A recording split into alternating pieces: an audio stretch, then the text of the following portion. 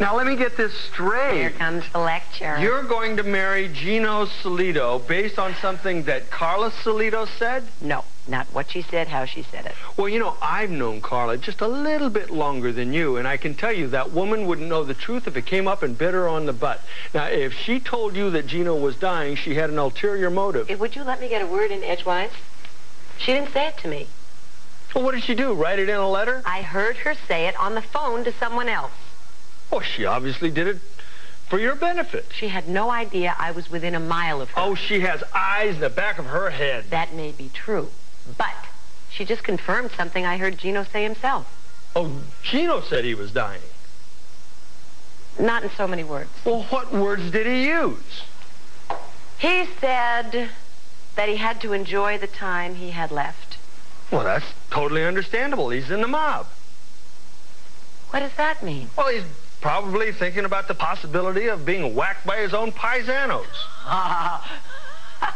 From your lips to God's ears. This isn't funny. This man is dangerous. I've heard that tune before. And why don't you listen to it? Because the only music I can really hear is the wedding march. Yeah, well, I hear a funeral dirge. I hear that, too, after the wedding march. Look, I have handled Gino up to now. I'm going to be okay. If Carla says that Gino's going to die, she's not God. She doesn't know how much time he has in this life. What if it's more than just a few months? So it's more than just a few months? What if it's a lot more? All right, Alex, so I'll have to appease him. Do you know what they call women who go to bed with men for money? Yes, wealthy. This isn't funny. Actually, yes, it is funny. You going to bed with Gino Soleito. Does that turn you on? That's crude even for you. Come on. You remember my body size, don't you? No, I do not. Yeah, you do, you liar, No, liar, liar, pants on fire. Stop it. Don't point You at can me. just say these wiles for your husband-to-be. And believe me, you're gonna need them, pal.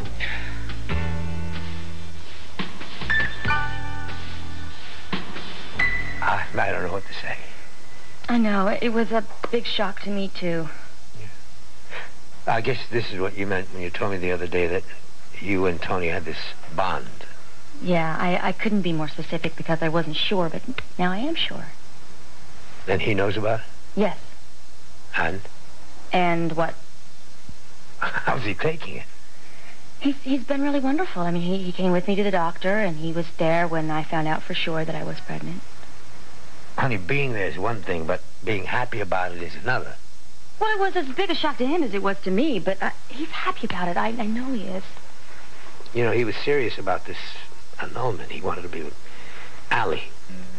I know, but things change. So, they change for you, but do they change for Tony? I mean, does he want to have this child? Papa, he's going to be there in every sense. I love Tony. You know that. Both of us love and want this baby. You know, the more I think about it, the more I think that night we were together, it wasn't an accident. I think that Tony knew that we were meant to be a family. Are you disappointed in me? No. No, honey. As a matter of fact, it's funny how things work out. You know, your mother and I for years were trying to have a child, and we couldn't, so we adopted you. And honey, you have been wonderful. The one disappointment I always had is the macho thing, like with men. Well, you know, the blood being passed from the father to the child to the grandchild. But now, when you and Eddie having a baby, it's like a miracle. Yes, it is. Oh, God, I wish your mother was here. She was always so proud of you. And she would be now. Papa. And I know exactly what she would want. What I want. You and Tony, first of all, are going to get married. We are married. Honey, you call a few words you say in front of a judge married? That's not a marriage. You are carrying my grandchild. You're going to get married in church. You really don't have to do that. Don't have to, honey. You're going to have a beautiful white gown. You're going to have bridesmaids, the works. In fact, I'm going to try to get St. Patrick's Cathedral. I should really talk to Tony about it first. About what? Well, I'm not sure that he's going to want that. Are you kidding? From what you told me about how he loved the baby, he'd love a church wedding. You know he doesn't like formal things. Formal? He buys a tuxedo when he shows up. It's settled, okay? Okay. Oh, honey. Another thing that's happened. Wait. What's the matter? Nothing. Molly, what's wrong? Papa, I'm so sorry. I should not have done this to you. Oh, Alex, come on, don't be angry at me. Oh, no. You have to care to be angry. I like to tease you about our little thing. Oh, you got that right. The key word there is little. You know, if I had it all to do over again... You do it again. I would not. Don't be so judgmental. And you don't think I have cause to be? Don't you realize that everything I do, I'm doing for Dylan? Oh, that's a bunch of bull. You have children. You should understand. Yes, I do. And I haven't been a very great father. But never once, Tracy Quartermaine, have I ever used my kids to get every rotten little thing I wanted. I'm not doing that. You already have. You did it once to Ned, and now you're doing it to Dylan. Don't you say that to me. That's not true. I have been a wonderful mother to Dylan. Really? Explain this to me. No, better yet, explain it to Dylan in there. How his mother could marry into the mob, forcing her beloved son to live with a gangster. It's not going to happen. Really? Gonna have Dylan live in a hotel? No. I'll send him away, though. I'll send him to boarding school before I'll let him live with Gino.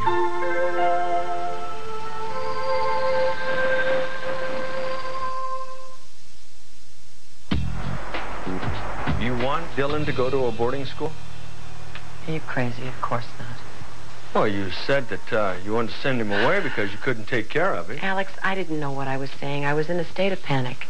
Now you're calm, cool, and collected. You're marrying a man so you can spend more time with Dylan. And he still winds up in a boarding school. Oh, don't get holier than thou. You sent your son to boarding school. That's hardly the same situation, I assure you. Oh, I forgot. I'm always wrong. You're always right. First off, my son is just a little older than Dylan, and secondly, he was getting in trouble at home. Whose fault was that? I'm not saying it wasn't mine. A lot of it was. Oh, big of you to admit it. And one of the big things was that I didn't spend enough time with him. But you can spend all the time in the world with Dylan, and he's not in trouble yet. What does that mean? Marry Gino and find out. You know, you're playing with fire. I'll let myself out. Look, Alex, if and when I marry Gino, I'm going to keep Dylan away from him. And away from his mother. That's a hell of a thing for a 6-year-old. I can't win for losing with you. Damned if I do, damned if I don't. It must be really nice up there on that lofty little perch of yours. I don't think I'm superior to anyone. Except me? Well, at the moment, that's not all that difficult. That's an exit line if ever I heard one. And I'm exiting. Goodbye. I'll buy you a wedding gift. Oh, don't bother. Stop by the funeral. I look really nice in black.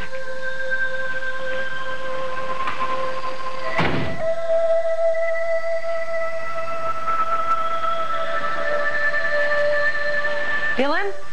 Yeah? Sweetheart, can I tear you away from your videos long enough to go get an ice cream sundae? Okay. Okay, I'm gonna get my purse.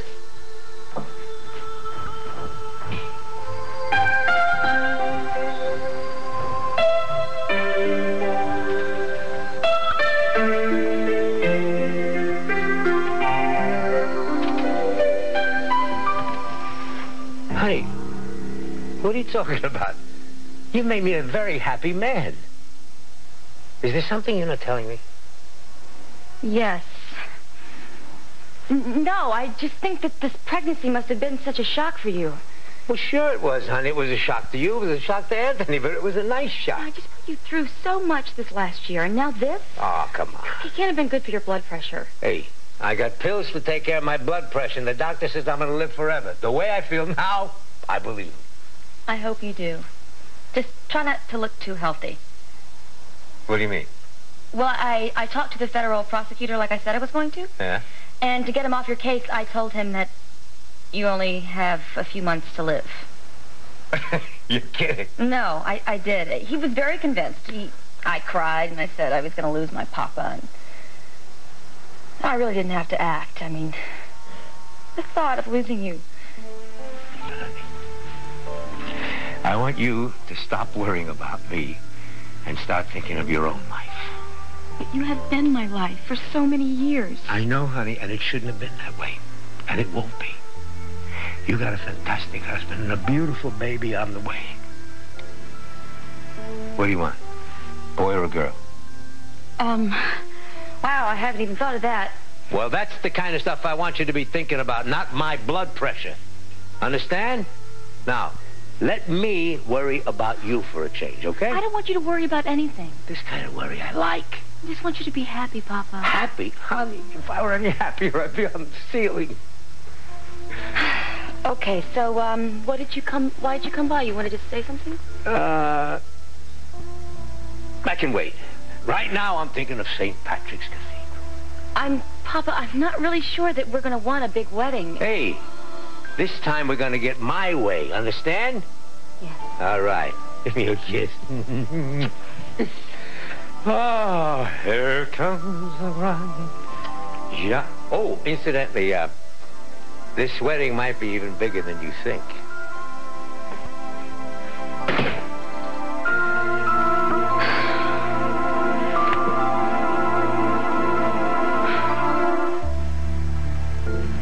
Oh, God, Mama, I'm so sorry. I hate lying to him.